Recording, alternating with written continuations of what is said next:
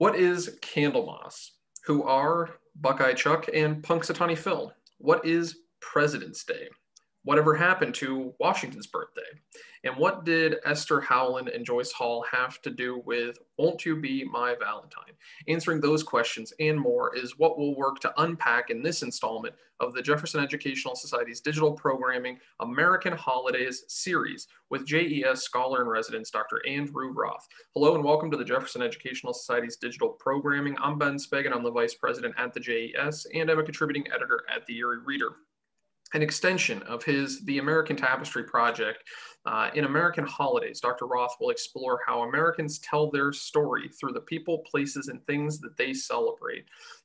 American Holidays series examining their history and origin, offering a window into the American story, examining America's most favored celebrations.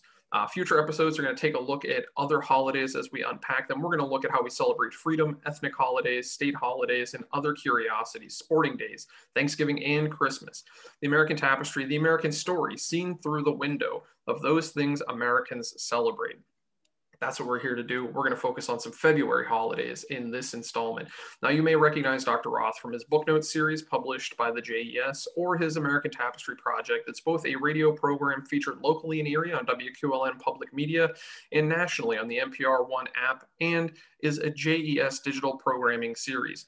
In that programming series, you might recall that when I've introduced him in the past, I've noted his accomplished career in academia, from lecturing to leading, as he's taught various courses before going on to serve in administrations in Erie and lead Notre Dame College in Cleveland as its president before retiring and being named President Emeritus. Breaking free from that tightening grip of retirement, Dr. Roth heeded the call to serve as the interim president of St. Bonaventure University. Now, seeing his vulnerability when it comes to maintaining a relationship with retirement, we at the Jefferson wrangled him in where he's been serving as a scholar in residence ever since, offering numerous lectures, producing plenty of publications, and facilitating the Ramey Fellowship Program. For a fuller bio, please do head over to our website, jeserie.org. Now, folks, since this program is first airing live on the JES Facebook page, we're going to work our way through as many questions from you, the viewers, as we can as we host this event. If you have a question, just leave it in the comments section below. If you're listening to or watching a later broadcast of this program, please still feel free to send us those questions to keep the conversation going. And of course, for more information about upcoming JES programs and publications, visit our website, jeserie.org, and be sure to like us on Facebook, follow us on Twitter and Instagram, and subscribe to our YouTube channel. It is my pleasure to welcome Dr. Andrew Roth back to the JES digital stage. Dr. Roth, thanks for joining us here today on an actual holiday, Groundhog's Day. It is. It's an actual holiday. It's Groundhog Day, and we're going to talk about Groundhog Day and Punxsutawney Phil and Buckeye Chuck and several of their colleagues. Thank you for that fine introduction. You're too flattering. But in any event, we're going to be talking about over the next, I think 6 or 7 episodes across this entire calendar year, American holidays, trying to discover what Americans hold in common by examining the common objects of our love. We can begin with a simple question. I think we did talk about this ever so briefly in December when we looked at 'Twas the Night Before Christmas. How many holidays do Americans observe? I also noticed on the slide, I forgot to put a question mark at the end of that, but that's neither here nor there at the moment. Well, they observe 256 holidays, from New Year's Day to New Year's Eve, from Stephen Foster Day to Wright Brothers Day, from Emancipation Day to Confederate holidays to Women's Equality Day to Indigenous Peoples Day, 64 religious holidays or days of observance, 7, and I only count 7 major sporting events. Actually, there's probably hundreds of sporting events when we would take in local and regional, high school and college, and much less professional sports. 13 paid federal holidays. We're going to look at how that all happened. Local holidays from Robert E. Lee's birthday to Rosa Parks Day. So Americans do a lot of celebrating. 256 recognized days. It's not from any particularly sophisticated source. I got that number by counting up and doing a little analysis of the holidays on timeanddate.com. The ones on your calendar come up automatically. Well, taking a look at some of those holidays, what are the big ones? And I suspect there's maybe only 1 or 2, if any, surprises on this.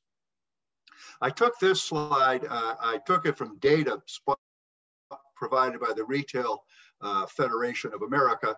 And actually, the reason I repeated Christmas and Thanksgiving by reversing them a little is the Retail Federation includes back to school and first day of college, or of going back to college and first day of school. And I'm not so sure those are holidays, but in any event, I took them off and looked at our top 10. So Christmas and Thanksgiving dwarf everything. I mean, I don't think that comes as a surprise to anyone. Christmas and Thanksgiving by a factor of almost 5 times in per capita spending dwarf Mother's Day and the next closest one, Valentine's Day, which is coming up. Groundhog Day doesn't make the list in terms of consumer spending, but if you look at the big 10, you've got the 2 big ones, but Valentine's Day still comes in at number 4. Easter, Father's Day, Halloween has become an increasingly more widely or more lavishly, I think is probably the word I'm looking for, observed day. Once upon a time, it was simply trick-or-treating, and now you see people decorating homes, and of course the 4th of July, and next month we'll be looking at St. Patrick's Day. The Super Bowl is an interesting one emerging in here. On a per capita basis, Americans spend about $88 watching the Super Bowl. I am going to guess that's primarily on food and beverages, adult beverages. But those are the big 10. Those 11 paid federal holidays, well, they begin with New Year's Day, Martin Luther King's Day. They were created, and we're going to come back to this because this particular act had some interesting ramifications that were probably not thought about at the time. They were created by the Uniform Holiday Act of 1968. It was passed on June 28, 1968. That's a year Jeffersonians, I think, should be fairly familiar with by now. A lot happened that year, but it went into effect in 1971. And essentially it made 3 federal holidays, Washington's birthday, Memorial Day, and Labor Day, days that used to follow a specific calendar day. Washington's birthday is February 22nd. Once upon a time, Memorial Day was always May 30th, and Labor Day is always the first Monday in September. They became fixed as 3-day weekend holidays. Columbus Day was not a federal holiday. It was made a federal holiday and created another 3-day weekend. 4th of July, Thanksgiving, Christmas, they are not part of the 3, nor is New Year's or New Year's Eve part of that, because obviously those dates are so fixed. Those celebrations are so fixed to specific dates. You couldn't just arbitrarily make them well, I guess you could, but you might get a lot of blowback if you tried to arbitrarily make them a Monday to give another weekend. In addition to those federal holidays, and this is just a small sampling, a considerable number of state holidays and curiosities. I have Groundhog Day, Punxsutawney, Pennsylvania. It is not a state holiday in Pennsylvania, at least in the sense that state employees in school get the day off and school is closed. And the state holidays range across some very interesting contradictions. For example, in Texas, we have Confederate Heroes Day on January 19th. That's an interesting holiday. But on June 19th, in several states, including Texas, we have Juneteenth, celebrating when Texas, as it turns out, was the last state to acknowledge the Emancipation Proclamation. Evacuation Day goes back to the Revolutionary War and the Siege of Boston, when the British finally left Boston. And Alicia Petrovich Day, I took that because I suspect most people, most Jeffersonians have never heard of Elizabeth Petrovich, but that is actually an official state holiday in Alaska, and she is the face of Alaskan Native civil rights. She was one of the main driving forces ensuring the passing of the territory's Anti-Discrimination Act in 1945. So she is in Alaskan culture, she is a hero of freedom and equality. What month doesn't have a holiday, interestingly enough, of the 12 months? It turns out there is one month, although quickly I've got to add 2 caveats. It does not have an officially observed state or federal holiday in which offices close, etc., although there are 2 sacred holidays in the month, Ashura and the Feast of the Assumption of Mary, and one deeply banal National Watermelon Day on August 3rd. But actually, August is the only month that does not have a sanctioned holiday as such. So why holidays? What's interesting about holidays? Well, this is the outline of the series. And we started with a kind of preview looking at Clement Moore's "'Twas the Night Before Christmas." Today, we're going to look at Candlemas, groundhogs, chocolate, and presidents. Next month, it'll be aired on St. Patrick's Day. I think we're perhaps going to probably pre-record that one. We're going to look at ethnic holidays, a nation of immigrants celebrating their origins. We're going to look at commercial holidays. Might strike people as strange, but I'm looking at commercial holidays as those that were essentially, if not invented, lavishly promoted by various commercial interests, not the least of which would have been the American Florist Association, such as Mother's Day, Father's Day, Secretary's Day, Executive Assistant's Day, et cetera, et cetera, et cetera. Celebrating freedom, July 4th, and a number of other holidays, back to those state holidays and curiosities, sporting holidays, and then near the end of the year, we'll take a much more meaningful look at Thanksgiving and Christmas than we did in that preview episode. So why are holidays important? Well, happy everything.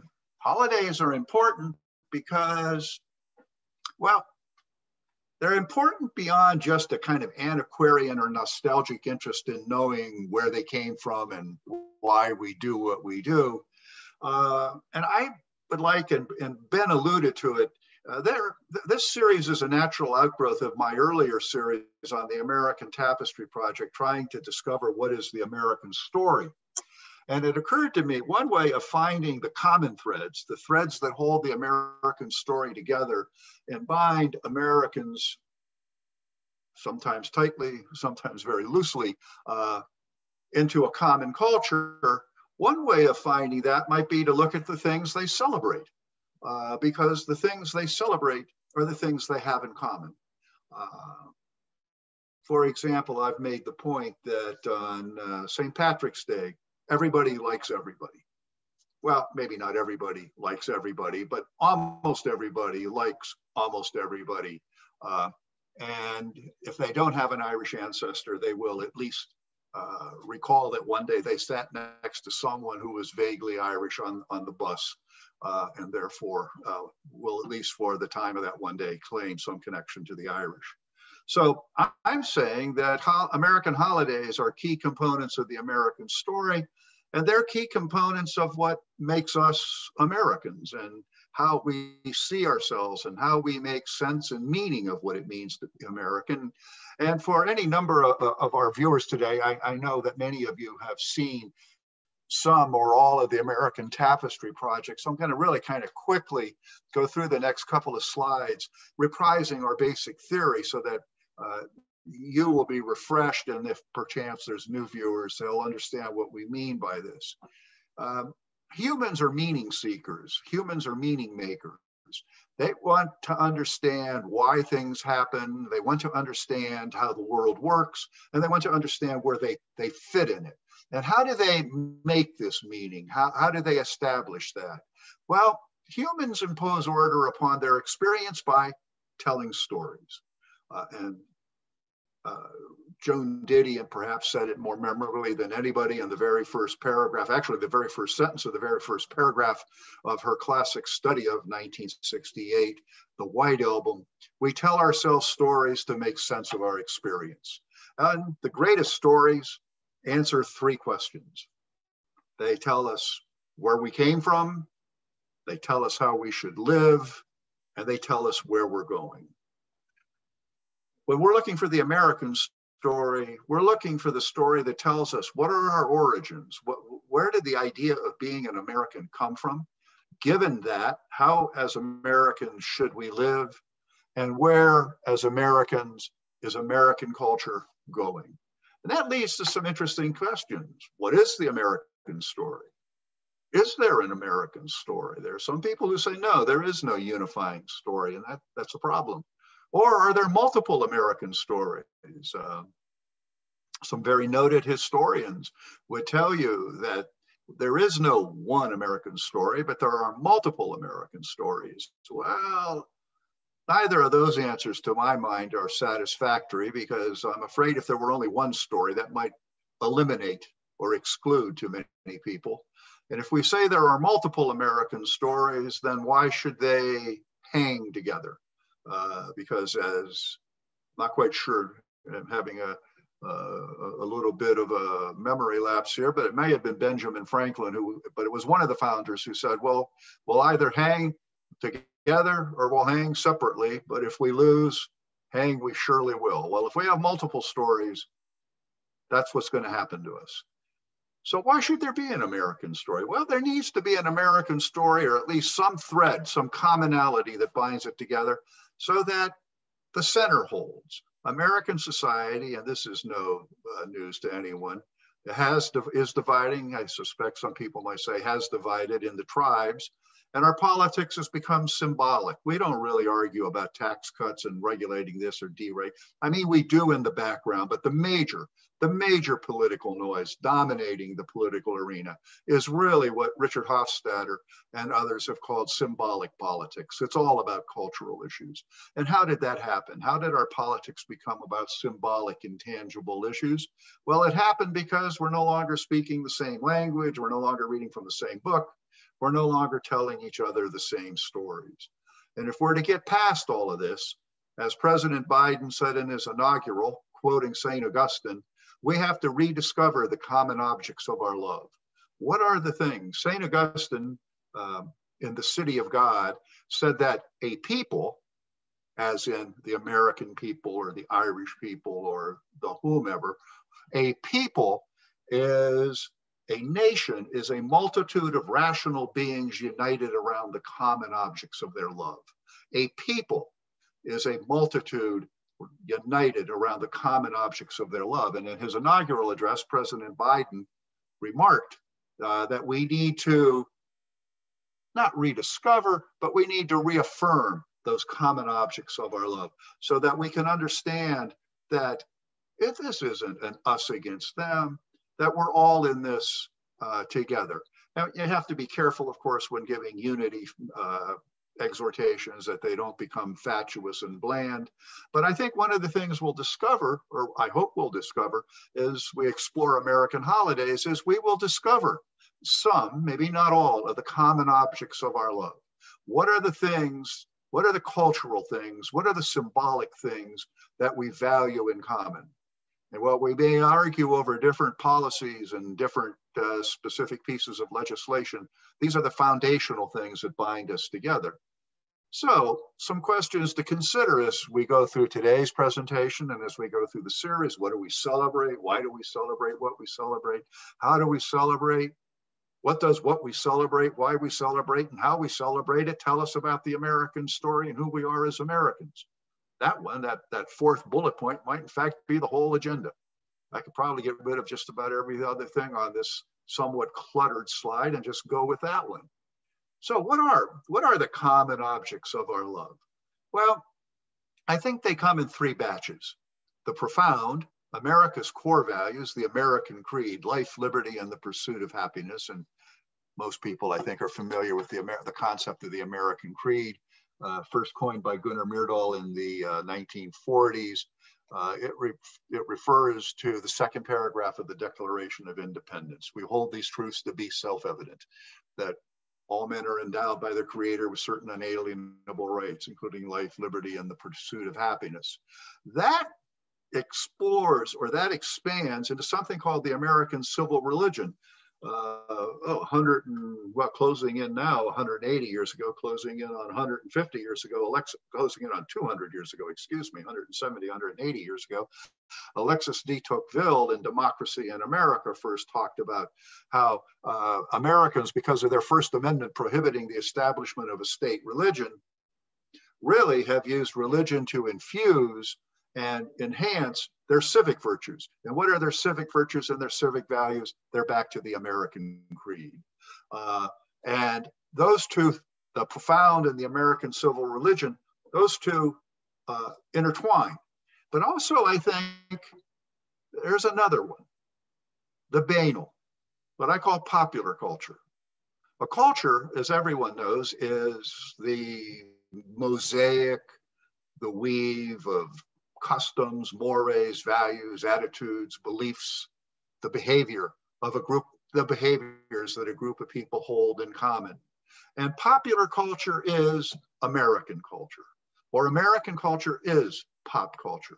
There's a high culture, but if all you know about American music is what you hear at the Philharmonic, if all you know about contemporary American music is Philip Glass, who, by the way, I happen to enjoy immensely, but if all you know is what you hear at the Philharmonic, then you don't know very much about America or American music, because American music is pop music.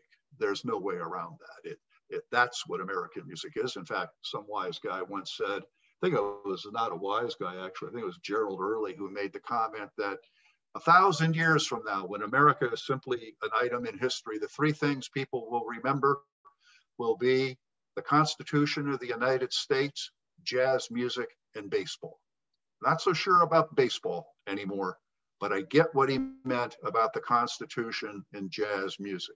If all you know about American literature is David Foster Wallace and Thomas Pynchon, then you've missed a whole lot. So pop culture, I think, is important, and pop culture manifests itself in our holidays. So let's take a look at February's observances, in which actually all three are present: the profound, the American civil religion, and certainly pop culture. The first observance, and it is today, February 2nd, it actually precedes Groundhog Day. Some people might be surprised. It's an ancient holiday, is Candlemas. And Candlemas, of course, is also known as the day of the purification of the Virgin Mary. And why do we celebrate Candlemas? We'll come back to that in a moment. But Candlemas also gave us Groundhog Day because, I'll tell you that in the next slide. And Valentine's Day. Those three are actually perhaps a bit of a stretch in one or two instances, but those three are actually very much interrelated in how they all came about. President's Day, of course, is uniquely an American holiday. And talking about pop culture, it's number 7 in terms of American capital spending, the Super Bowl. So what do these holidays have in common? From the profound, President's Day in terms of American civil religion, Candlemas in terms of a Christian holiday, now perhaps not as widely observed, if observed at all. And that's an interesting dynamic that we could talk about. And then in pop culture, Groundhog Day and Valentine's Day. Well, let's take a look at these holidays. Groundhog Day.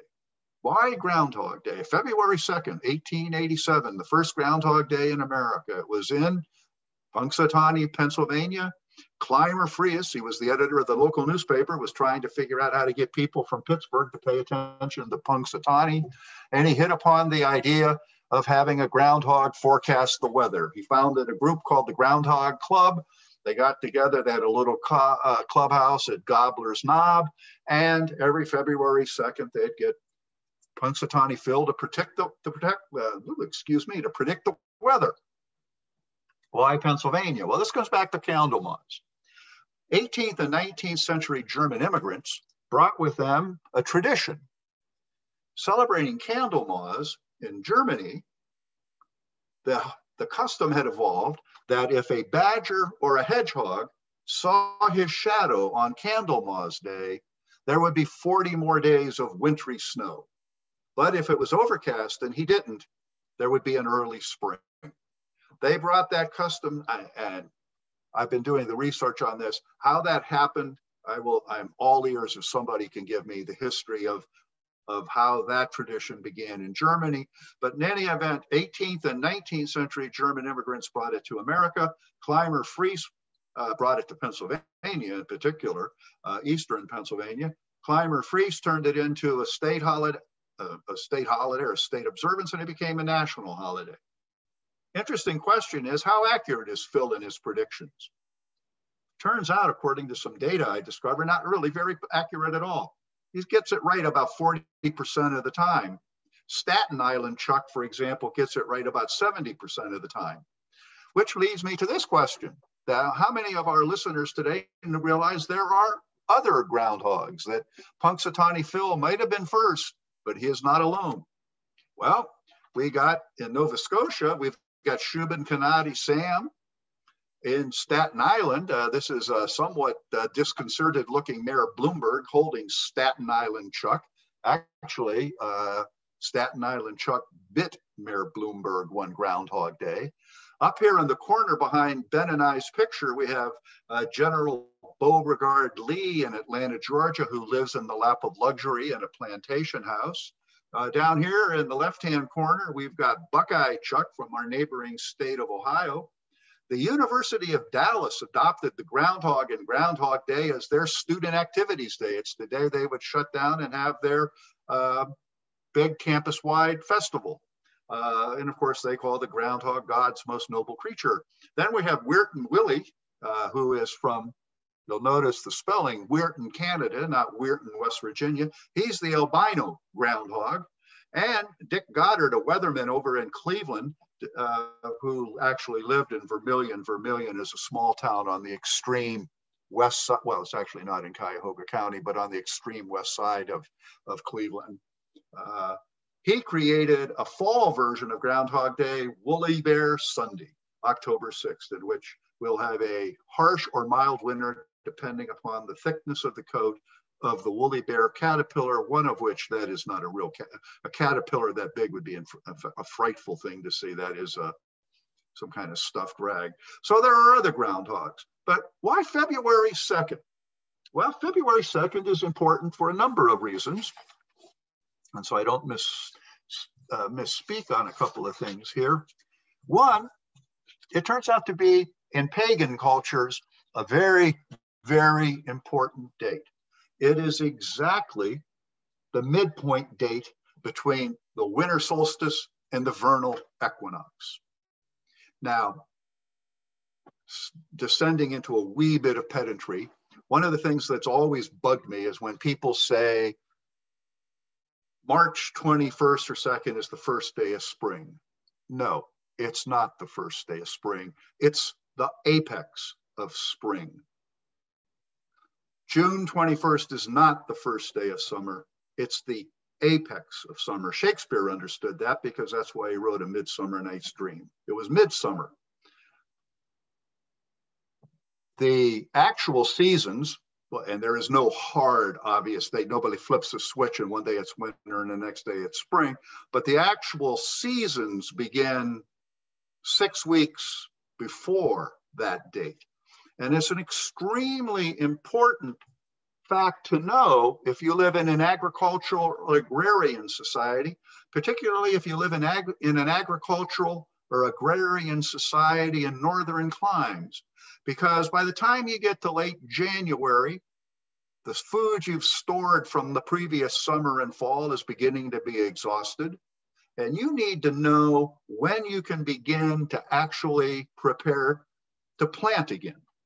And so trying to figure that out in early calendars was critical, but it also became a religious feast day. For example, the ancient Celts on February 1st and 2nd, they didn't have February, that's a late calendar, but roughly at that time, they celebrated Imbolc, I-M-B-O-L-C. And Imbolc was a celebration of the ancient Celtic pagan goddess Brigid, who was said to have been born with a flame in her head. She is the goddess of fertility, of life, of renewal. To the ancient Celts, this day was important because it was the day that began to signal the return of life. In Christian cultures, well, actually, it predates Christian cultures. In Jewish cultures and Christian culture, in the Judeo-Christian tradition, February 2nd is also the 40th day of Epiphany. It's the 40th day after Christmas, and it is the official end of the Christmas season. Why did they pick that day? We'd have to get back into some serious church history. But in Jewish culture, a woman who had given birth had to come to the temple to be blessed and cleansed before she could resume relations with her husband 40 days after the birth of a child. Now, I may have oversimplified that, and so if there's someone in the audience who knows more, please feel free to make my comments more precise, but that's the basic thing. So you have on February 2nd, in Christian religions, it's called the presentation of the Virgin Mary, when Virgin Mary brought the child Jesus to be presented at the temple, but also when the Virgin Mary came to be purified. It is also, in Christian tradition, the day in which people would bring candles to the church to be blessed, because Jesus was the light of the world. The candles were the light of life. And of course, one of the things we discover both in the pagan cultures and in other in our culture is fire and light is the symbol of life. And one of the things we discover as we look into Candlemas and Imbolc and Bridget is, how did this in the Christian West become a separate holiday? Well, it became a separate holiday because of what I call the Christianization of pagan religions, pagan holidays. We saw it with Christmas and the Saturnalia. You see it with Eostre and Easter. And you see it with Candlemas, not the groundhog, but you see it with Candlemas Day, supplanting pagan fertility rituals with renewal and purification and festivals of the lights. And this is, by the way, an image, it's not known if she even actually really existed, of Saint Bridget, Bridget, who is one of the patron saints of Ireland. And she is the Christian successor, or the Christian replacement, however you want to phrase it, for the pagan goddess Bridget, the goddess of fertility, life, and renewal. And you see all three of those things here. Candlemas, which is the feast of the presentation of Jesus Christ, the feast of the purification of the Blessed Virgin Mary, the feast of the Holy Encounter, and the feast of lights. This is the presentation of Jesus at the temple, and the purification of the Blessed Virgin Mary is also called Candlemas. Now, as we said, Groundhog Day and Candlemas always occurred on the February 1st or 2nd. Groundhog Day supplanted that, didn't supplant that, but was an offshoot of that in German culture. Groundhog Day comes to America. But there's an interesting thing. The pattern of Candlemas being its roots being in pagan celebrations is also directly related to what happens in Valentine's Day. It's not related to, but very similar to what happens in Valentine's Day. Because Valentine's Day, which is, let's face it, even bigger than the Super Bowl, it's the biggest holiday in February. It's the holiday that everyone just about has some involvement with, and interaction and celebration of. Might be a shock to Roger Goodell and some people, but not everybody is an NFL fan. A lot of people are NFL fans, but not everybody. But just about everybody likes Valentine's Day for one reason or another, if it's only chocolate. So what's Valentine's Day? Where'd that come from? And why is it in February? And what has it got to do with February 2nd and Candlemas and all of that? Well, first, a couple of notes on now. Valentine's Day is a big deal. Every year, something like $19.6 billion is spent on it. 36 million heart-shaped boxes of chocolate will be sold. The average man spends about $130. The average woman about $70.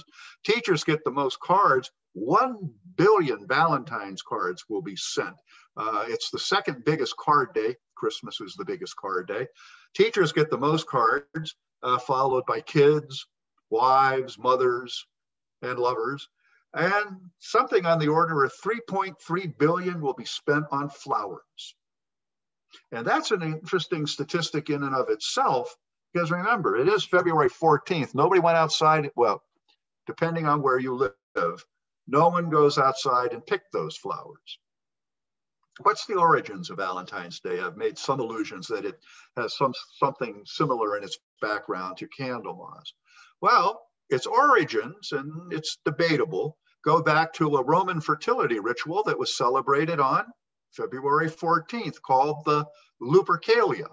And the Lupercalia was interestingly enough, we're back to fertility, the beginning of the end of the winter season, the beginning of the growing season, the renewal of life. It was a celebration or a ceremony celebrated at the Forum in which naked men, and you had to be an aristocrat to be a februator. This would be a februator, and the februus is the whip, with which naked men, it was a great honor to be chosen, would chase women about the Forum and, well, I don't know, not whip them, but touch them with the februator, the purifying lash that would do two things. Back to Candlemas and the purification of the woman who had to go to the temple before she could resume relations and therefore be fertile again. It would purify the woman and enhance her fertility. Shakespeare has a comment about it in Julius Caesar. There's a scene in Julius Caesar when Caesar tells Mark Antony to remember to touch Calpurnia when he makes his, when he does his lap. For the ancients say it will relieve her barrenness. Well, when we get a little further on with the Christian conversion, sometime in the 5th century, I think it's 496, but sometime in then, the Christians had, after Constantine, 100 years before, had made Christianity the official religion of the Roman Empire. 100 and some years later, in the late 5th century, circa 490, there was a plague and a famine in Rome, and there was a revival of the Lupercalian festival. And in order to thwart that or suppress that festival, Pope Gelasius, this is an image of him, who knows if it actually looks like him, but this is an image of Pope Gelasius. Pope Gelasius decreed that February 14th would be known as St. Valentine's Day in honor of two martyrs. The one my cursor's on is Valentine of Rome, the other is Valentine of Tournai. Both of them, interestingly enough, have a connection with lovers. Valentine of Rome was executed because he taught the daughter of the general. He converted her to Christianity. And allegedly, he wrote her a letter the night before his execution, telling her she would be forever loved by God and that she was his Valentine. Who knows? I'm highly skeptical about that, but that's the legend. Valentine of Tournai was identified with the Greek goddess of erotic love, Eros, and his stone on his bishop's or cardinal's ring was amethyst. And amethyst, of course, is associated with the gem of love. Well, that's how you get Valentine's Day taking over Lupercalia. So, much like Candlemas, Imbolc, etc., we have the Christianization of a pagan fertility ritual. And of course, they're all at the very earliest times at the beginning of spring. And whether it's February 2nd, or February 14th, the point here is you're at the end of the winter season and the beginning of the spring season. And in agricultural societies, that was huge. We don't hear much about this for 1,000 years. I love it when you do this, some ancient history, you just toss out 1,000 years. But 1,000 years goes by, and in Chaucer's Parliament of Fowls, we first find the connection of Saint Valentine with love. And it's in his poem, the Parliament of Fowls, which was written to honor the first anniversary of the engagement of 15-year-old Richard II to 15-year-old Anne of Bohemia. And the conceit in the poem is that every year on Valentine's Day, February 14th, the birds return and have a parliament, a meeting. And as the birds return in northern climes, you start looking out your window for a robin or a wren. It would have been in England. A robin and a wren are the same thing. You're looking for the birds return. And when they return, the first thing they do is they pair off. And so they have a parliament. They meet in which they choose their partners. And as Chaucer says, for this was on St. Valentine's Day, when every bird cometh there to choose his mate. You know well how St. Valentine's Day, you come for to choose and find your way, your mate. St. Valentine, that are fully on lofty, the sing in small fowls for thy sake. So that's the very first time. And it's interesting because it's a poem written in celebration of the marriage of a 15-year-old to of the engagement of a 15-year-old to a 15-year-old. Well, in aristocratic circles, marriage was a political and economic arrangement. It had nothing to do with love.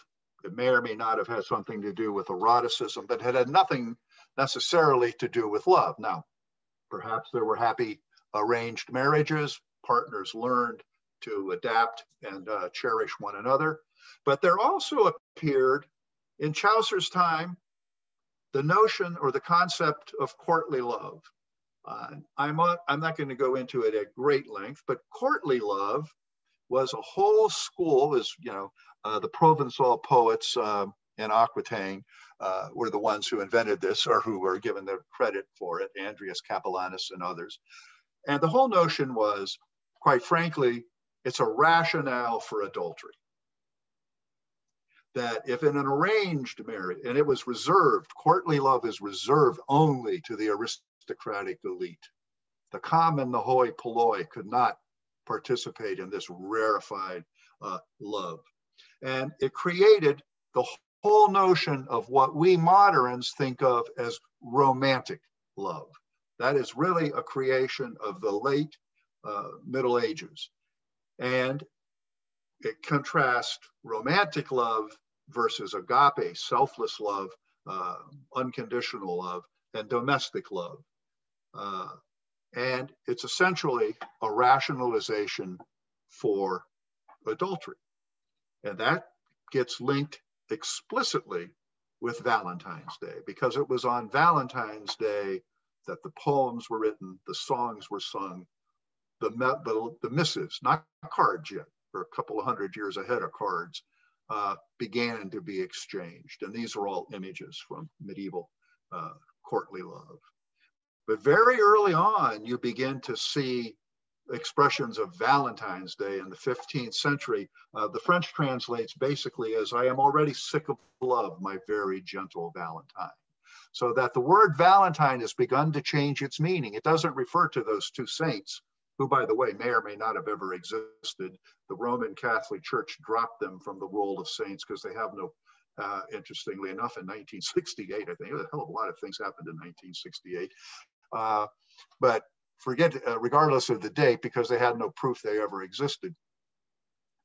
But you now see the word Valentine explicitly used, not to refer to a saint, but to refer to the object of one's love, or a Valentine is your lover. In English, Marjorie Bruce to John Parston, "My right well beloved Valentine." Spenser has it in the Fairy Queen, "She bathed with roses red and violets blue." And of course, the doggerel poem, now we're getting down closer to the modern world, the 18th century, comes from an English book of children's poems, Gammer Gurton's Garland. "The roses red, the violets blue, the honey sweet, and so are you. Thou art my love, and I am thine. I drew thee to my Valentine. The lot was cast, and then I drew, and fortune said it should be you." Now, that lot is important, because back to the birds meeting in Chaucer's Parliament of Fowls, the way one drew one's mate was they drew lots. I could fast forward that to the late 20th century, and not that I know anything about this except having read about it, but the notion of people getting together and throwing their hotel room key into the middle of the room, and whoever got. Well, they might have thought they were being very avant-garde, very sheesh, and very, very cool, but they were just doing an ancient custom. They were just doing a modern version of an ancient custom. But keep that line in mind about lot. Well, from Chaucer on, Valentine's Day, you go through a transition era. By the time you get to Ben Jonson in the 17th century, he's already lamenting the fact that the Christian celebration of Valentine's Day has been debauched. In his The Tale of the Tub, he says, "Let us example the deeds of charity, to feed the hungry, clothe the naked, visit the weak and sick, to entertain the poor and give the dead a Christian funeral. These were the works of piety he did practice, and bade us to imitate, not look for lovers or handsome images to please our senses." So already by the time you get to the Renaissance, Valentine's Day has ceased to be, well, it ceased to be a Lupercalian pagan festival. It ceased to be a Christian festival, and it's become a ritual of romantic and erotic love. So actually it does have some connections back to the Lupercalia, if you will. And I mentioned drawing lots. It was the custom amongst the peasantry every Valentine's Day to have a spring festival in which they would draw lots and pair off and spend a couple of nights in tents, reveling with one another. I always, when I do the longer talk on Valentine's Day to get a sense of exactly what was going on, think spring break. That would probably be the right mental frame of mind. By the time we get into the Renaissance, though, and it's kind of a debauched or now a kind of decadent version of courtly love, you have the whole notion of romance and romantic novels and grand operatic lovers, as in this scene. And of course, by this time, you also have the guy with the gaze checking the woman out. And by the way, the hoop skirts were intentionally designed as a piece of clothing to keep men away. I'm not sure how many people knew that. That's exactly why that is designed that way. And so that's all there. And more importantly, for how the holiday develops, by the time you get to the High Renaissance, the major gift-giving day, ceremonies of consumption, some called them, in European cultures, was Valentine's Day, not Christmas Day. Christmas Day was a minor day, in fact, rarely celebrated as such. To a certain extent, New Year's Day, maybe 12th night, were gift-giving days, but the big gift-giving day was Valentine's Day. And Samuel Pepys in his diary has a passage in which he brags about the size of the turkey stone. A turkey stone is a stone in a kind of distorted oval, an oval that comes to a point. That is a turkey stone. A gem setting. He talks about the great gift he had given his wife on this Valentine's Day, and she's going to bankrupt him if she keeps expecting these gifts. And by the time you get to the late 18th century, you have the rise of sentimentalism, in which Jane Austen domesticates Valentine's Day and tames it, and it becomes a holiday for the common person, for the emerging middle class. It's been domesticated, and you begin to see something similar to modern Valentine's Day cards. These are late 19th, early 20th century Valentine's Day cards. But the great innovation occurred in 19th century Britain in 1840, when Sir Rowland Hill and the Postal Reform Act invented the first postage stamp, the penny black. And that is an example of the penny black. And that created the ability to send what we would call a postcard. And that created the whole craze of sending Valentine cards. So Valentine goes from meaning a saint to meaning a lover to meaning actually a commercial commodity, the card. In 1835, 60,000 Valentines were sent. In 1841, the year after the penny post, 400,000, increased by a factor of 7, and by 1871, 1.2 million. That led to the invention of the Valentine card business. And this is an image from Jonathan King, a North London stationer, what Charles Dickens called Cupid's manufactory. You were making missives of love. And here are some examples of 19th century Valentine, very ornate, very elegant. This one says, I am lost in admiration as I gaze upon thy graceful form, for beauty glows in thy fair face and all thy movements charm. They jumped to America. In 1841, there was a report of a general mania for Valentines at Yale. And as I said, as I just pointed out, the changing of the word Valentine from saint to lover to commodity, a card.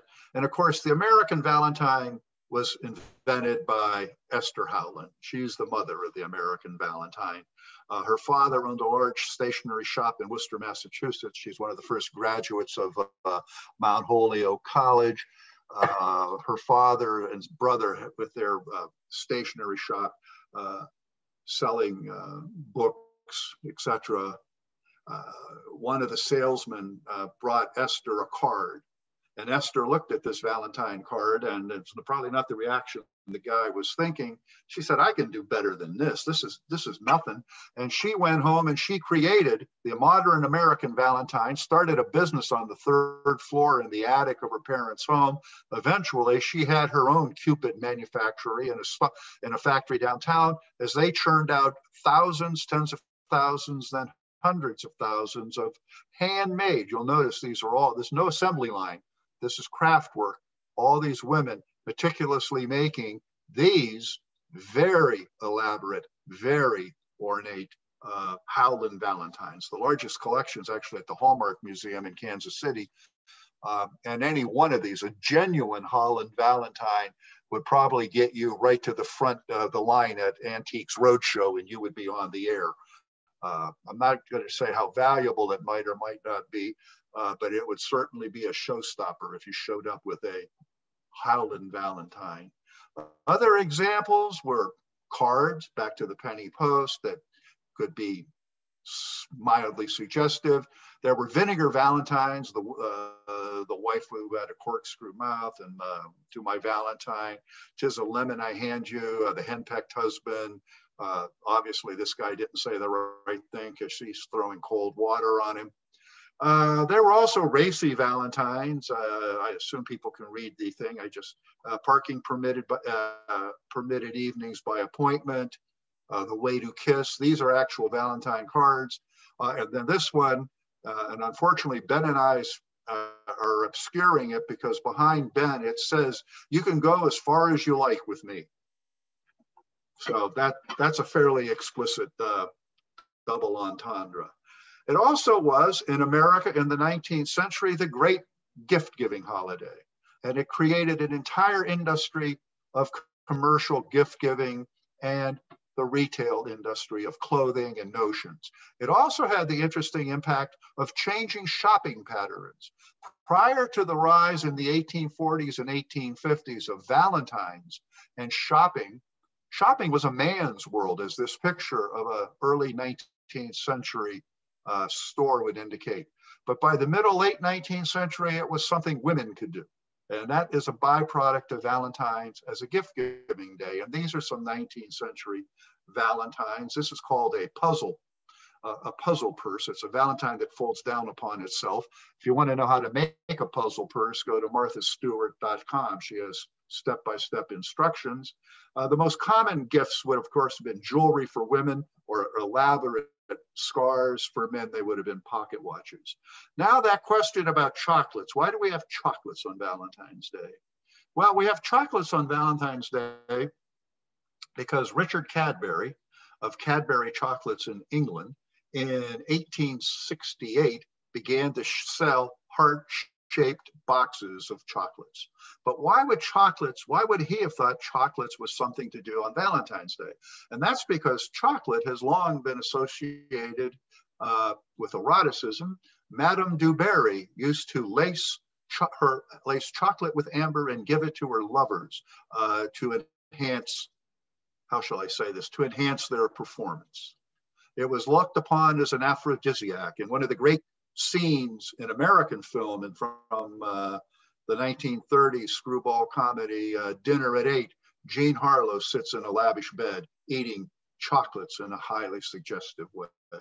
So chocolates and Valentine's Day, it's because chocolate was considered, I suspect still is considered, not sure how effective it is, an aphrodisiac. Madame du Barry practiced it, and Richard Cadbury connected it to Valentine's Day, and now millions upon millions of boxes, heart-shaped boxes of chocolates are sold. Hershey Kisses, by the way, are called Hershey Kisses. This would be another question you could win at trivia night at the Plymouth Tavern. They're called Kisses because the machine that made them as they dropped them had a hiss that sounded like a kiss. And that's where the word came from. In American lore, Joyce Hall, who was an itinerant salesman, saw an opportunity, saw what Esther Howland and others were doing in the late 19th century. He created the greeting card business. He created Hall, as in hallmark, the mark of excellence. And as he said, It's the sentiment that counts when you care enough to send the very best. And these are some examples of Hallmark cards. So that's Valentine's Day. A very, very quick history of it and how we get from an ancient Roman fertility ritual to a kind of holiday that is multifaceted, has some erotic fertility overtones, but it's mostly just a feel-good, romantic holiday that actually encompasses the entire family. President's Day is a little more complicated. President's Day, of course, is a uniquely American holiday. It was created by that Uniform Holiday Act of 1968. It is still technically, the name is Washington's birthday. And it celebrates American patriotism. It celebrates America's civil religion and America's more profound values. But it also shows some of the complications in American life. For example, the very first Washington's birthday was in 1832, and then it became an official American holiday in 1879. Interestingly enough, there is no official, and Washington has a connection to Erie, and there's Martha. But interestingly enough, there is no official national holiday for Abraham Lincoln. In fact, in many places, President's Day is not celebrated. And in several states, 9 in fact, mostly in the South, but not only, President's Day is still thought of as Washington's birthday, and sometimes it's called President's Day and celebrates Washington and Jefferson or others, which is an interesting little fact. The first attempt to celebrate Lincoln's birthday nationally was, interestingly enough, in Buffalo, New York. It was organized by Julius Francis, a Buffalo shopkeeper, and he kept it up until his death in 1881. Hannibal Hamlin, Lincoln's first vice president, tried to get a national holiday, didn't succeed. 1951, there was a national commission to create a national holiday. It died in Congress. And so President's Day shows a couple of threads, some conflicting notions about who in fact is an American hero and how they are observed in different places. Doesn't seem to be much ambiguity about Washington, but some about Lincoln.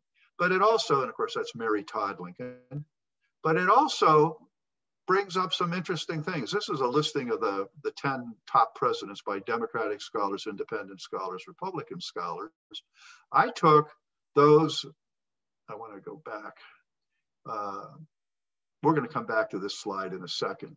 But it shows some of the complications of how we think about and some of the political divisions in our culture. But also, if we go from pagan holidays to Christian holidays to secular holidays, we also then make another step to commercial holidays. We've commercialized Valentine's Day and we commercialized President's Day because President's Day no longer seems to honor Washington or Lincoln. It allegedly honors all presidents, but in allegedly honoring them, effectively honors really no one. It's somewhat of a peeve of mine, but it is a great barometer of American commercialism. It is used to sell and sell and sell products. It might come as some surprise to people that the biggest selling product on President's Day is mattresses. And there's all kinds of things we could spin off of that with Valentines and fertility rituals and ancient pagan rituals. But interestingly enough, the biggest selling item on President's Day, are mattresses. So that's a quick look through it. The objects of our common objects, themes of our love. Love comes through all of these holidays, both selfless Christian, unconditional of agape, but undertones of eroticism. Light is a persistent theme. In ancient cultures and in modern cultures, light is the light of life. The sign of life is light.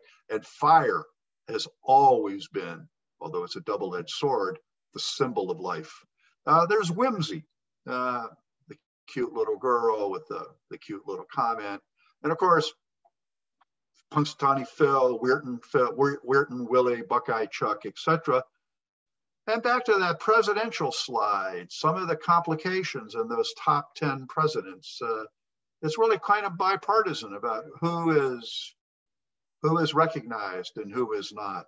almost universally, Lincoln in this order, Lincoln, Washington, and Roosevelt are thought to be the three greatest, but frequently you get others. And earlier I was thinking about shifting titles and labels and names don't mean a whole lot, but Lincoln, Reagan, and Teddy Roosevelt were Republicans. Franklin D.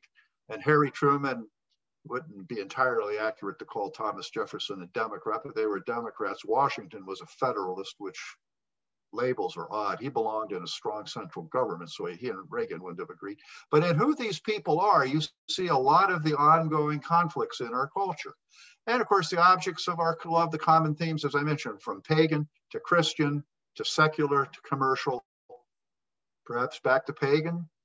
The Super Bowl being, we could talk about that. So in any event, that's a quick sprint through February in our American Holiday series. Next month, we'll pick up ethnic holidays. A nation of immigrants celebrates its origins. Ben? Andy, I want to thank you for that. I know that was a mad dash through several holidays, trying to pack that into one episode. And I think you did that well. And I think that that's when we try to look at the takeaway themes in what we're celebrating here in February. I can't help but be drawn to what you were talking about initially with the profound, the civil religious, and the banal. And I think that maybe this is the moment we look at it. If we say the banal is big, because what these all have in common, or at least I'm seeing, is our moment to sort of warm ourselves up or give ourselves some pep, see that light in the middle of winter, or that, you know, winter is now should be fading and we're headed towards spring, to give us some sort of hope.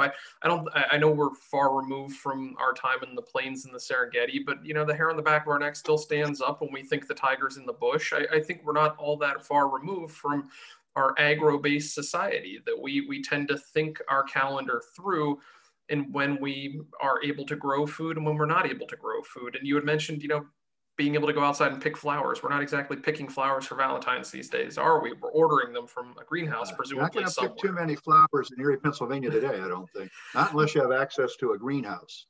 Right. You know, as I was thinking about this, and as we work our way through this series, I'm beginning to think that the really important thing for healing some of the fractiousness in our culture, obviously, is to reassert the profound, the core values, the American civil religion, as it's called. But I think in trying to remind Americans what they have in common and what they share, and why they're not one another's enemies, in some ways I come back to popular culture and the banal, because I think those are not flashpoints or points of really nasty contention. You're a Steelers fan, I'm a Browns fan, but that doesn't mean anything. We both like football. But Charles Dickens in David Copperfield, with the death of, as his young wife Dora is dying, makes the comment that life, as he's trying to think about their life together, the life they shared, he begins to realize that the true beauty of it was in the things that seemed trifling, the common everyday things. And the great contemporary American poet, he just died, well, actually died a couple of years ago, Jack Gilbert, had a poem called Highlights and Interstices. We think of lifetimes as mostly the exceptional and sorrows. Marriage we remember as the children, vacations and emergencies, the uncommon parts. But the best is often when nothing is happening. The way a mother picks up a child almost without noticing. What if she could keep our lives happen between the memorable? He's talking about his wife. I've lost 2,000 habitual breakfasts with Mashiko. That's his wife who had died. What I miss most about her is that commonplace I can no longer remember. And I think when you think of it that way, that in some ways, the banal, that is American culture. It's not banal, and maybe that's not the best word for it. But I think the common objects of our love is to remember those things. And that's actually putting a lot of weight on them, because I don't know if a common appreciation for a Big Mac, I don't know if a Big Mac can carry all that socio-cultural freight I'm not sure if a baseball game can, but I think as one looks at all of at these, I think Christmas can. We'll come back to, I think Valentine's Day can. I think Buckeye Chuck and Punxsutawney Phil can. I was just going to jump in. So that's one of the things I think we'll continue to explore. I was going to jump in there, Andy, with it being Groundhog's Day today as we're having this conversation. And I can't help but see, so in case anybody had missed it, in fact, Punxsutawney Phil saw his shadow. So we have more winter ahead. That was the prognostication this morning. I turned to Twitter this morning and I see people just taking it out on this poor groundhog. And I can't help but wonder if the groundhog is actually a scapegoat here. We get to channel our frustration in the depths of winter. We channel it at this groundhog instead of each other. You know, we direct it at something that we can all, I suppose, support in jest. That we know that a groundhog can't really tell the weather, right? We do know that. But I think you're onto something there. I think perhaps back to that ancient Germanic custom of on Candlemas, if it was a sunny day and the hedgehog saw his shadow, because you now have a scapegoat that can have it either way. Because if he sees his shadow and we're going to have bad weather, yeah, you know what happens to scapegoats. On the other hand, if it's cloudy and he doesn't see his shadow and we're going to have an early spring, you throw him another carrot. Right. You know, and if he gets it wrong, there's always next year. You know, we talked about the fact that he's not terribly accurate, at least ours here in Pennsylvania and the Keystone States, not terribly accurate. But, you know, we still turn to him every year just because he's not, he's inaccurate. We don't support it any less. People still want to plug in and have that experience. And I think, you know, I agree with you. I don't think one baseball game can bring us all together just as much as I don't think one Super Bowl can bring us all together. But you acknowledged you're a Browns fan. I'm a Steelers fan. We're still both likely going to watch the Super Bowl. And even people that don't necessarily watch football now tune in because there's also the halftime show. Today's pop icon The Weeknd is headlining the halftime show, which doesn't necessarily to me speak football, but here's something that's also happening in that moment. And then the barrage of commercials. There's a reason that advertisers will spend millions upon millions upon millions for the first 30 seconds out of the gate, because people are watching. We've gathered around the digital hearth to watch something together, even if we're not rooting for our own teams. Exactly.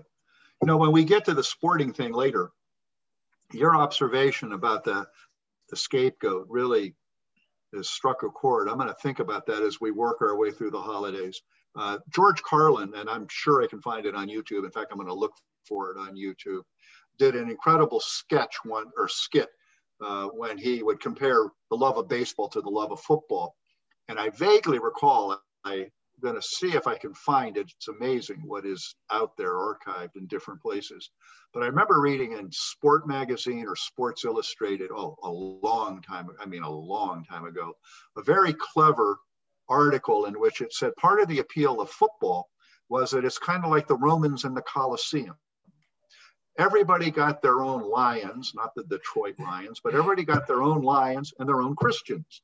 You could root when your team was on offense, they were your Christians and you could root for them. And when your team was on defense, you had your own gladiator. You had it both ways. The beauty of it is you have it both ways.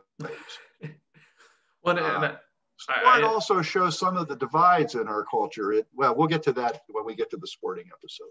Right, and I'm looking forward to that episode and unpacking ethnic holidays, their importance to us as well, and taking a look at many others to come. I know we're a bit over here, but I'm so excited for this series. I really do think this helps us better learn our American story, the American stories, how we tell our stories of ourselves, because if we saw many things here today, a key takeaway I think has to be, Andy, of our adopting of these holiday myths. And I say myths as in storytelling, not untruths, but this mythos, and we take it and we make it our own. The evolution of Groundhog's Day as a Germanic custom that somebody thought, hey, let's draw attention to Punxsutawney. How many people had thought about Punxsutawney, Pennsylvania before they created a holiday around a groundhog that was actually... I have a better question. We're in Western. How many people know anyone from Punxsutawney? I do. I do as well. But, aside from the person I know, the first thing I think of is the groundhog. And then I think the fact that the entire Pennsylvania lottery But, you system. make an excellent point. I know the phrase melting pot is out of fashion. As a matter of fact, it can get a fairly intense reaction from both the right and the left. So maybe I use the word mosaic or something, collage or some other word. But the mosaic, the collage of American culture, you see it in two places, I think. You see it in a lot of places. One, you see it in all these holidays, because all of these holidays have, or almost all of these holidays, I should say, have roots or connections in other cultures. And we've just brought them and blended them together and made them ours. The other place, and of course, that can also be in our contentious times, somebody could call it cultural appropriation or whatever, or expropriation, but that's not what I'm talking about. I'm talking about how we've created this culture. The other place you see it is in American cuisine. I sometimes think I used it in, I think maybe in the AmTap episode on QLN and NPR talking about immigration policy. Kelvin Trillin in a New Yorker article some years ago, when immigration was also a hot issue, said he would base immigration policy on national cuisine. He'd let everybody in except the British. I take umbrage with that, as my favorite meal is fish and chips, and yeah. I feel quite at home with that. But I totally understand. Totally understand the concept of it, and I do think it's the layering of our stories, and you know, I don't think at least in our lifetimes here, we're going to see a reduction of holidays or a reduction of celebrations, and this becomes a way to begin understanding it. And I think we're taking a wonderful moment here to unpack the history of these holidays and get to learn them better.